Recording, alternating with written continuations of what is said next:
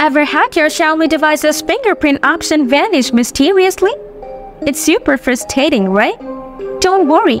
In this video, I'll guide you through some steps to get that fingerprint option back. So, let's dive right into the solutions without wasting any time. Solution 1. Check for hardware issues. First, open the Settings app. After that, tap on About Phone. Next, tap on Detailed Info and Specs. After that, scroll down a bit and find the kernel version. Then, quickly tap on it multiple times until you enter CIT or Hardware Test mode. Now, scroll down and tap on Fingerprint Sensor Check.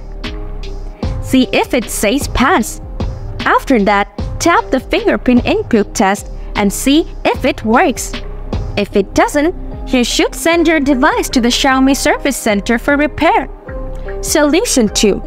Clear the Fingerprint Test app's cache and data.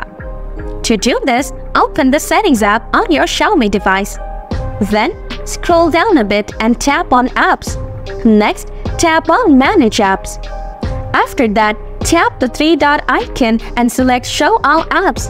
Now, in the search bar, type Finger. Then, tap on Fingerprint Test from the search results. Next, hit the Clear Data button and then select Clear Cache from the pop-up menu. Next, if you see any other app with fingerprint in the name, clear their cache and data too. Lastly, restart your phone and check if the issue is fixed or not. Solution 3. Factory reset your device. To do this, open Settings again. Then, tap on About Phone. Next, scroll down a bit and tap on Factory Reset. Then, tap on Erase All Data. After that, tap the Factory Reset button and follow the on-screen prompts to reset it. Once done, the issue should be fixed. And that's how you can fix the missing fingerprint option on your Xiaomi phone.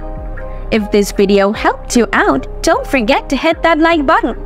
Got any questions? Drop them in the comments below, and I'll get back to you soon.